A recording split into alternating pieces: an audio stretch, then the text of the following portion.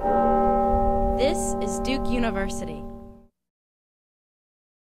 We don't think of everyday things like cranberries and coffee beans as macroscopic particles, but Duke physicist Bob Behringer does.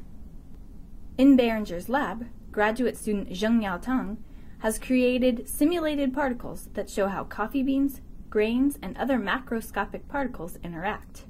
The major goal of the research is to explain how individual grains contribute to a jam in something like a grain hopper. Tang does this by tracking individual particles, how they interact, and what stresses they put on one another.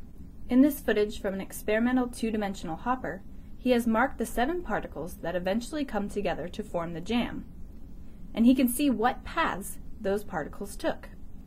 Tang says it's now easier to see that the jamming particles come from completely different locations higher in the hopper, and that they have no obvious correlation to each other.